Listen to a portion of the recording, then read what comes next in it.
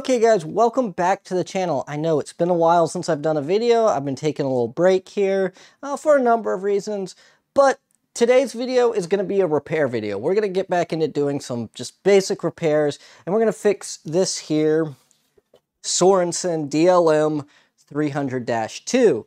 This is actually going to be a pretty simple repair, but we're still going to go over it and take a look at how it's done. But what this power supply is it's a 300 volt 2 amp power supply, and it's kind of a specialty supply that you won't see a lot. I got really lucky on getting this one. I got it all for the price of diving it out of a dumpster. I'm actually really familiar with these power supplies because we use them at work on a lot of our products, so it is something I'm pretty familiar with. This one is a pretty high voltage unit, so you won't see a lot of people with it. I mean, anything over 50 volts is considered high voltage according to OSHA, but you know, 300 volts DC is dangerous, so this is definitely something to be careful while servicing, and you really don't have to get too deep into this to do this repair. But let's just jump right into it and take a look at what's going on with it. Okay, so let's get a little overview of this before we really jump into the repair. So we have a power button, a over voltage protection preview, local remote, our voltage and our current preview, and then the output on and off switch. The output is actually on the back of the unit. Same with, we actually have some I/O on the back too we can take a look at here in a second, but let's actually look and see what this unit is doing. So let's first boot it up. They take a little while to turn on and the fans are kind of loud. All right, so now we're on, and it's just going to show all zeros because the output is off. But we can press this preview here, and we can see we're set to almost an amp, and we show 173 volts set. But let's see what's actually wrong with this unit. If we start to push on the potentiometer at all, it just starts to jump around. So this actually has a bad potentiometer for the voltage control, and so if you have it turned on and it does that, you'll hear it'll make awful sounds when it starts jumping around, and the pot gets worse when it's actually running versus just in the preview mode. So definitely we have a bad potentiometer in here, and it's probably all of what's wrong with this thing. So for the price of a $20 potentiometer, we should be able to get this thing working. But it does, in fact, output.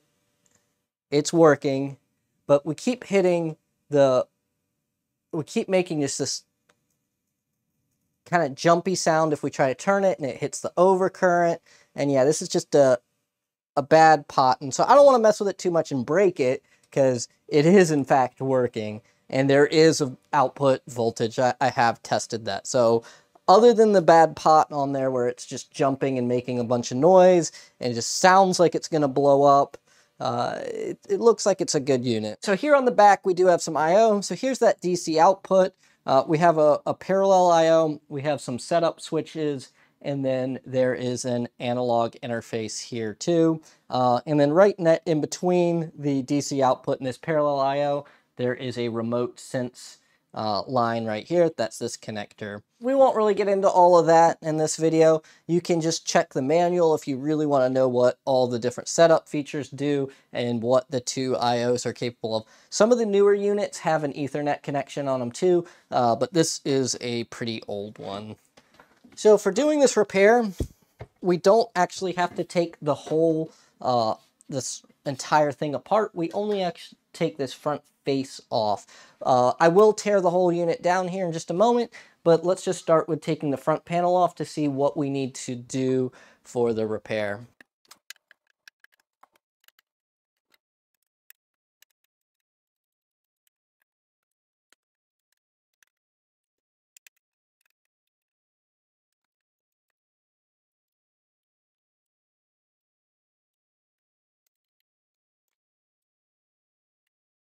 And so, as you can see, there's a pin header here and a pin header here that mate with the power board there.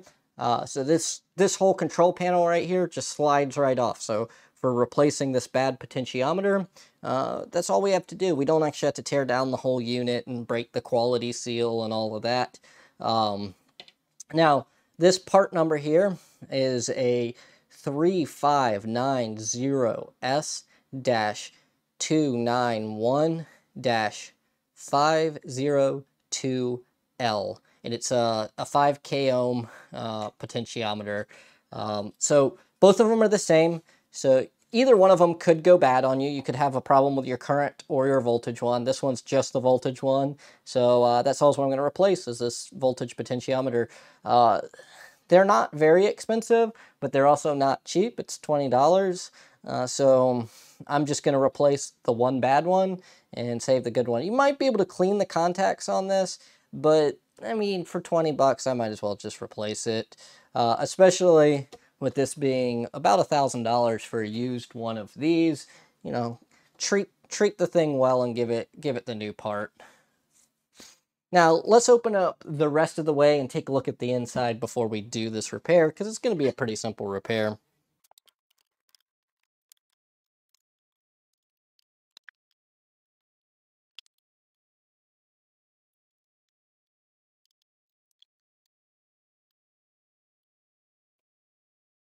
Okay, so now we got this unit opened up, and it looks just like an amplifier, right? This looks like car audio with some extra chokes and fuses. But yeah, I mean, I guess power conversion is power conversion. So really, if you have one of these go bad on you, places to start. First, we have some fuses. There's 2 fuses right here. Then we have another fuse right there. So those are some common failure points. You also have a MOV here, and we have relays throughout. So there's 2 relays there and 2 relays there. So those could be other possible failure points on the unit, because, mechanical things do like to go. MOVs do just eventually fail. Another common failure on these, because one of the other guys from work has one that they fixed, is that the FETs can blow sometimes when the unit gets backfed too much or something like that. There is not a diode to stop you from backfeeding this unit, so you can backfeed power into it and cause problems. I really wish Sorensen would put out a good repair manual or schematic of this thing, because we have lots and lots of headers with test points that we could have used to better test this thing. And I mean, like, what expansion card possibly, who knows. I really don't know what all of this thing is, because I don't have a schematic to it. I haven't really ripped it all out. I can tell just by looking at it. What we have here is your AC input, chokes, just to keep noise from being backfed in there. We got a big rectifier here. So what probably happens in this unit, if I had to guess how it works, since I don't have a schematic and I really haven't torn it all the way down to look at everything, we just rectify our mains input. Probably we have a boost controller over here that boosts up the voltage higher than 300 volts, and then we have a buck converter topology over here that's going to buck it down before it goes out. But I really don't know exactly how this thing works, because I don't have a schematic and I really haven't spent too much time on it. You can see some shunts here, so this is probably where our current shunt is for the output. If we're not using a current transformer, that there could also be, these guys look like, but I can't tell if they are Hall effect sensors, so we could be using Hall effects to get the output current on this. But yeah, without either a schematic or spending a lot of time on this, I really don't know how this power supply works internally, but they do work pretty good. Okay, well, enough messing around. Let's go ahead and get this thing fixed up. So, it takes a really small Allen key that I don't have. I'm not really sure the size, but this T5 Torx fits it nicely, and we'll take out these little Allen keys. We just have to take that off, so that way we can get to the nut that holds the potentiometer down, and then we can desolder the potentiometer from the board.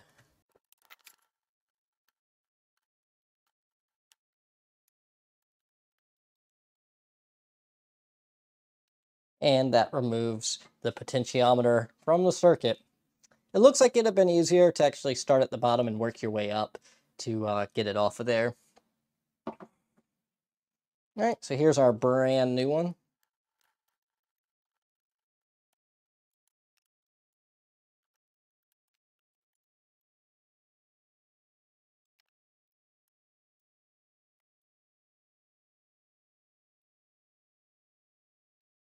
Take a little isopropyl alcohol, clean that flux off.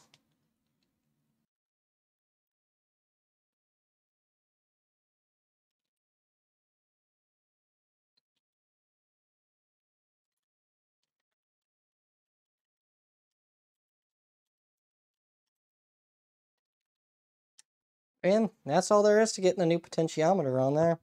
So get the knob back on, and then we can button back up this whole thing.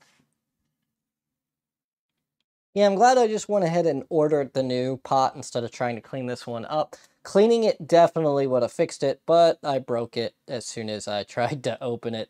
The plastic has gotten really soft and brittle here.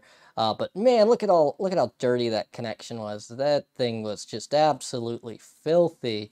If I could have been more gentle with it, just cleaning up this connection here, and any of the other ones that may have been dirty there, would have just fixed this thing up nicely. But man, that one was absolutely filthy. Let's put this power supply back together. But first, I want to just show how it goes back together, even though, like I said before, you don't have to take this cover off, but we can see better with it apart. We have this connector down here on the end that's got the 4. So I like to put the little small connector in and then slide it the rest of the way on there. And see, now we have both the connectors hooked up and the front panel back on. And then top cover goes back on this way. The side with 2 holes goes to the front. The side with 1 hole goes to the rear.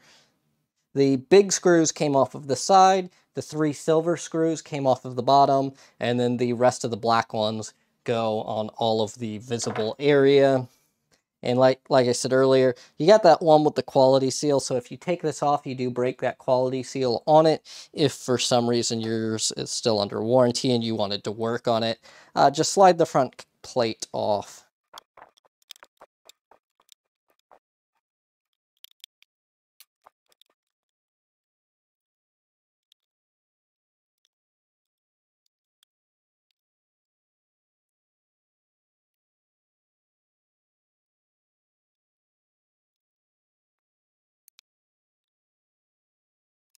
It's a new day and I have another trick up my sleeve before we wrap up this video and test the thing. What we're going to do here is we're going to add a front panel here. So I 3D printed a little bracket that screws right in and has that 19mm spacing, or the 0.75 inch. Just the typical spacing for a multimeter. That way your dual pomonas and all of those will plug right in. But yeah, so we're going to put a connector on the front of this thing so that way you don't have to go to the back all the time for your connection.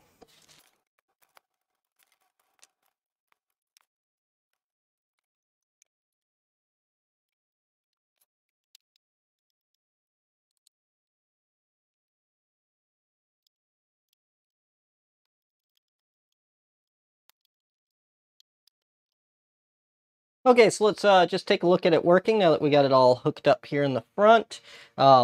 Unit's powered up. We have a load over here that is not on right now, so we'll turn it on. We have 13 volts out, and that's what we're set to. We're set to 13 volts with 0.75 on our overcurrent protection. So now we can turn on the load. We're asking for 0.5 amp here, and we're seeing about a 0.5 amp load here, and we still got about 13 volts out. This thing's limited to 150 volts, so I can't test it all the way throughout its range, but it seems to work pretty good, and this potentiometer does not jump around like that old one was. So we have a nice steady output. We're not making any awful noise. We're not jumping around anymore. So yeah, that definitely fixed our problem. It's just a bad potentiometer in this unit. It was really bad though, and it was jumping around causing all sorts of problems. But now we have it all loaded up, and then we got a nice little modification here where the connection is in the front of this thing and it's not those spade connectors. We just take a banana connector in there. I do need to put some heat shrink on those connections there just to prevent shorting.